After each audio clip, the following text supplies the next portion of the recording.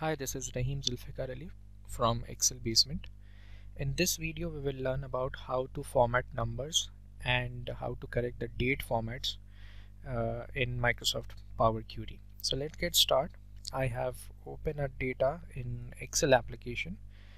First, let's understand how it looks like. So for example, if I extract some data from a software and see in Microsoft Excel, so we have three columns here in this data set: date, customer, and total. And the format of the date is basically a number. It's not looking like a date, so we need to correct that. And as well as you know that the numbers should be on the right side of a cell. The numbers which are on the left side are not basically as a property of a number. It's a text value. So to cross check this in Excel, we can use a function that is called isNumber. So if this is a number, it will generate a Boolean value. So a Boolean value true indicates that it's actually a number, but it's not a number, it's basically a text value. Okay. And if I try to sum a few numbers with the example of sum function, for example, so it's not returning the value, it's returning the 0. This means that the type of these numbers is not correct. Okay, so this kind of issue occurs from some of the software's extraction of the data, and we need to correct them in Power Query. Either you use in Excel or Power BI. So there are two issues: the correction of the date format and the correction of the numbers as well. Okay, so let's import this data in Power BI and let's get started how we can correct that. So in Power BI, I will click on Get Data from Excel Workbook, and this is PQ14, formatting numbers and dates.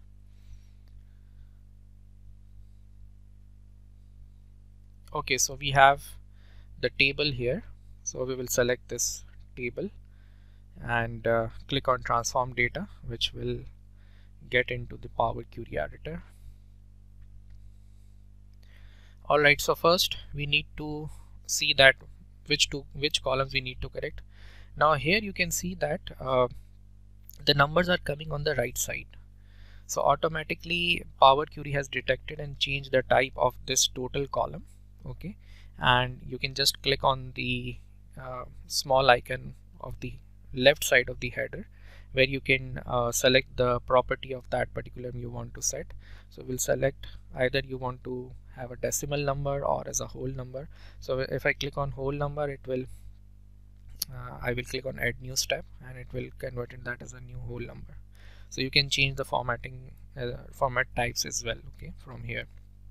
For the date, what is required is, because it coming as a number, and we will click on this small icon on the left side of the header, and we will select, instead of 1 2 3 which is whole number, we want to select the date here. Okay, so it's coming now as a proper format of / formatted dates. Okay, so once this has been corrected, click on close and apply, and now you are ready to use these fields in your Power BI dashboard.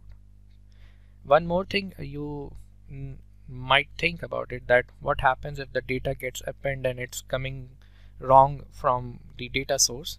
So remember that whatever the steps you applied in Power Query, and if the data gets appending or increasing with the passage of time, you just need to click on refresh, and the data will transform automatically. So that's the beauty of Power Query, because all those steps which you perform in Power Query is being recorded, just like a concept of macro you do in Excel. So in Power Query, once you do the data transformation and data cleanup, all has been recorded, and when the data gets increasing with the passage of time, you don't have to worry about and you don't have to repeat the steps. Just click on refresh and your data will be ready to use in the dashboard. Thank you.